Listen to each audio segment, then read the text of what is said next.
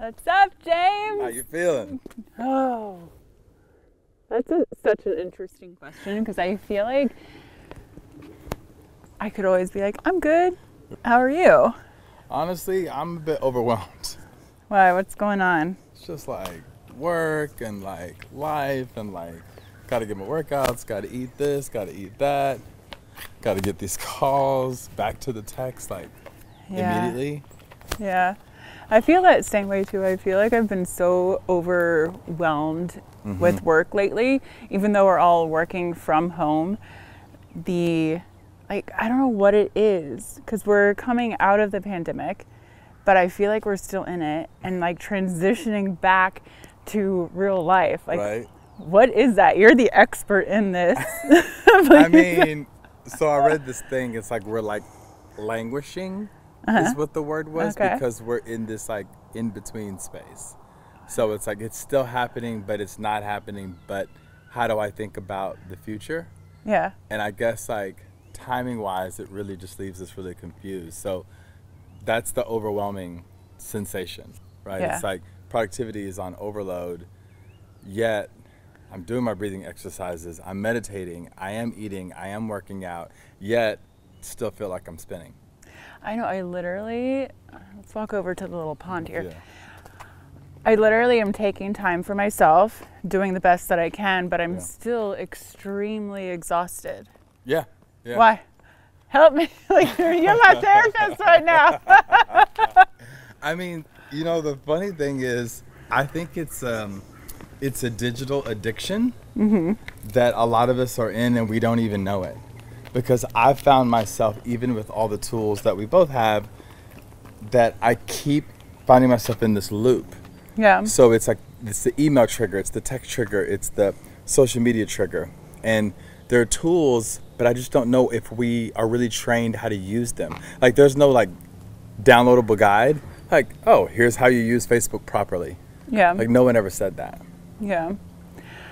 I agree with that. I mean, I'm trying to it's summertime. We're trying to like have a little break, and I've never taken a break in 10 plus years. Like I go on vacation, but I've never fully done it, and I just booked my first vacation. Hey, I need a, yeah, that's rad. So that's happening. But yeah, like what do you do? Because you manage so much with your job and looking after other people and being their resource.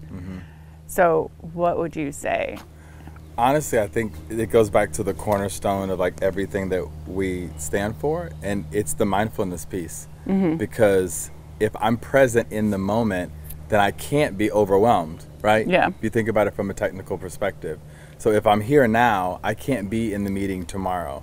Yeah. And I think it's just about like making sure that I'm anchoring myself in the experiences that I'm in. But then also a thing that I've had to get better with is the discipline to say no truly. I love the word no. The word no. My favorite word. I was so bad at saying no for so long. So let's talk about the word no. Yes. And it's not a bad word at all. It's like, a complete sentence, right? Yeah. Yeah. I'm not available. I can't do it. And it's okay within boundaries. Boundary boss. Yeah. Yeah. Go Terry. Shout out to Terry. Well, you know what? So I've been having these really deeply spiritual conversations that what is the root cause analysis for recovering people pleasers like me or achievers like you, right? So there's some sort of root cause analysis in us that we feel like when we're busy, right? We're, again, from an adrenal perspective, like we love that adrenal feel, right? But here's the thing. Most people with anxiety are super creative.